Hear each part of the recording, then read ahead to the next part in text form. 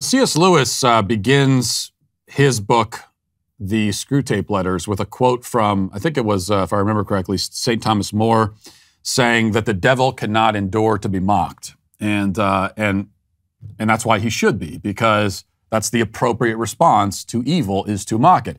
That shouldn't be our only response to evil, but that is an appropriate response. That should be a big part of our rebuttal, as it were, to evil, because evil is proud and it's arrogant, haughty, self-involved, narcissistic, and it props itself up above everybody, but it's propped up on stilts, which can easily be kicked and knocked over, which is exactly what we should be doing. And that's why I'm a huge proponent of mocking gender ideology, which is from the devil.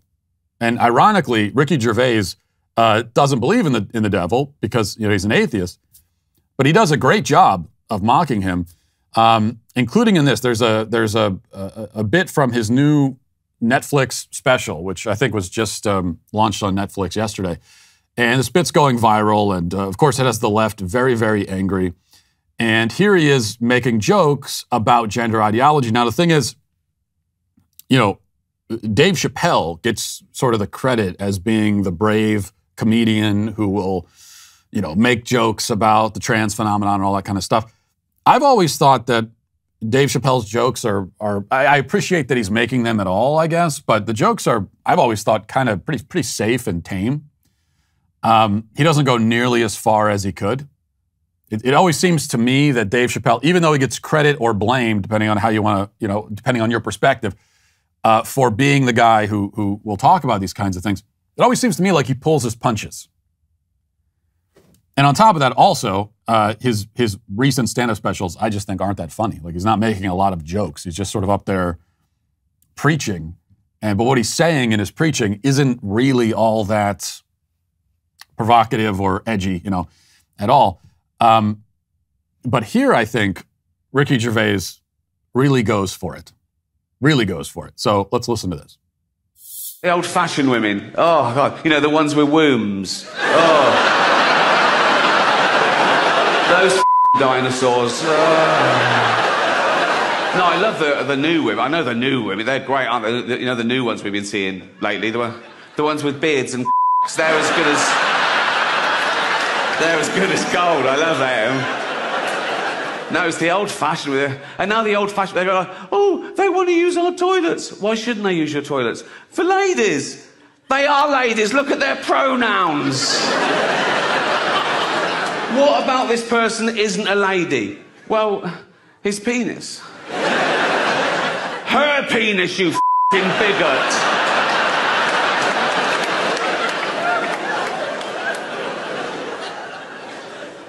What if he rapes me? What if she rapes you? You turf whore.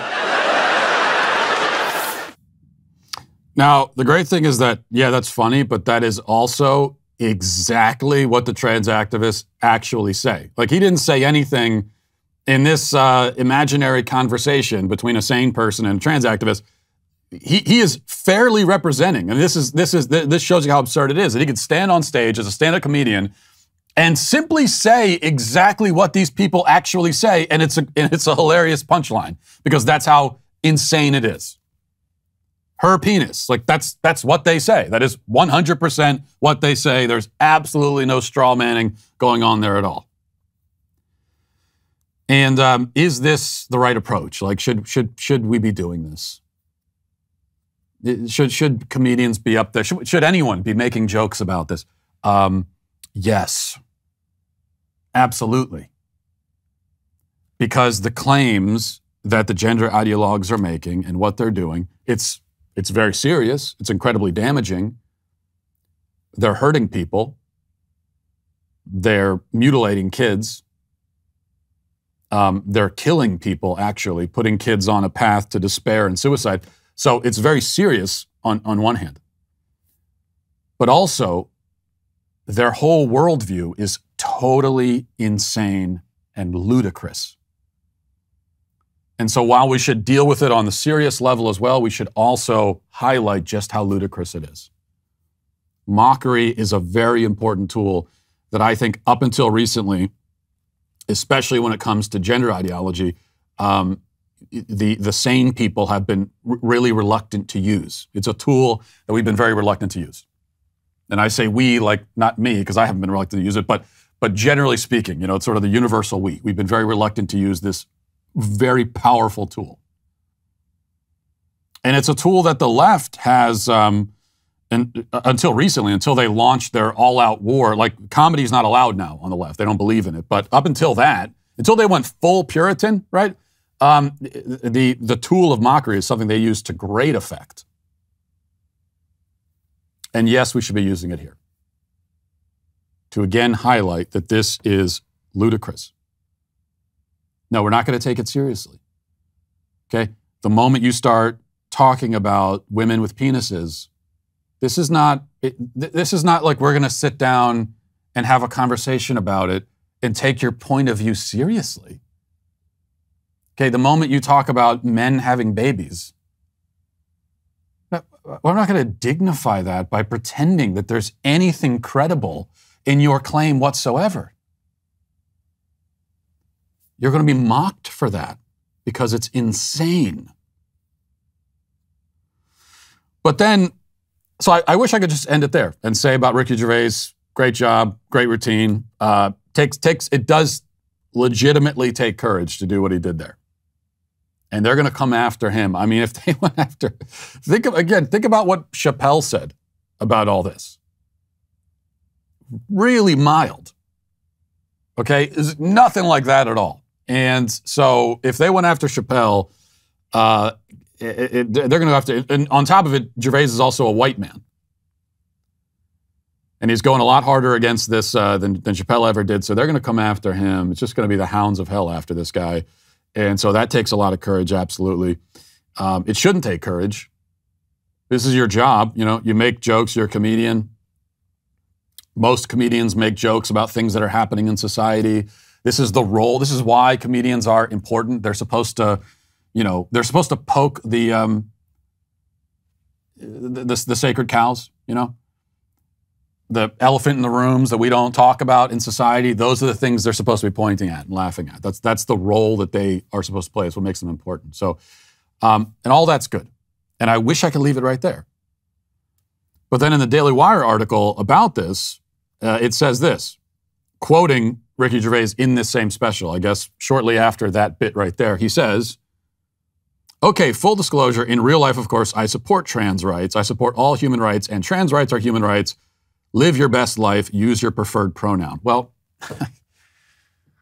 first of all, that's not going to save you, Ricky. Like, there's no qualifier you can add at the end of that that's going to blunt the impact when they come after you. They're going to try to destroy you now, and there's nothing you could say afterward. Nothing that's going to change that. So you might as well just let the joke stand.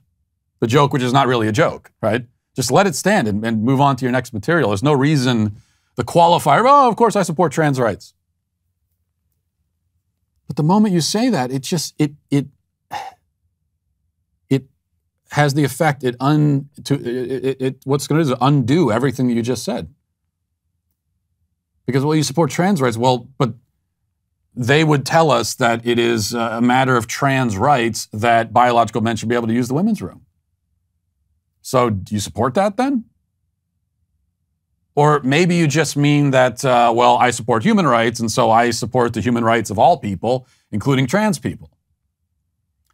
Well, yes, if that's what you mean, then we can agree on that, because anyone who believes that human rights exist believes that they exist in all people. But that's, when you say trans rights, that's not what anyone means when they say that. That's not what the trans people mean. They don't just mean, oh, I want the same rights as everybody else. No, that's not what they mean. Because if you just wanted the same rights as everybody else, then you wouldn't need to put the qualifier of it, trans rights. I want trans rights. No, you'd just be out there saying, I want human rights. And any trans person marching saying, I want human rights, I fully agree. You should have human rights. Here's the good news. You have them. So you're fine. Like, no one is taking them from you. You have them. You're good to go. You can put the sign down, go and live your life, because you have human rights. You have the same rights as anybody. So no, when they march for trans rights, they want more than that. They want rights on top of human rights. Okay, they want to be able to do things that other people can't do. Prior to trans rights, everybody had the same rules and had to respect the same rules when it comes to bathrooms. You use the bathroom that is in accordance with your biological identity. That's it. It doesn't matter how you feel, doesn't matter what's going on in your head, doesn't matter how you identify, just that's it. Everyone uses the same one. You're coming along and saying, no, I want an exception to that. I want to be the exception. And so that's what the trans activists are doing. They want to be one exception after another. I want to be exception to this. I want to be the exception to that. I want you to reorient society around me. I want you to toss reality, truth, biological science, common sense, decency. I want you to toss all that out the window for me. So whether you mean it or not, when you say, I support trans rights, that is what you are supporting, because that is what everybody means when they talk about trans rights. So that's just, man, it's like people come so close. And it's just, this to me is even more frustrating than just having someone who affirms the trans stuff and like everybody else. It's like when you get right up to the edge of just being an advocate for the truth without qualification, you get right up to the edge of it and then you turn back. That's frustrating. If you enjoyed this video, be sure to give it a thumbs up and share it with all your friends.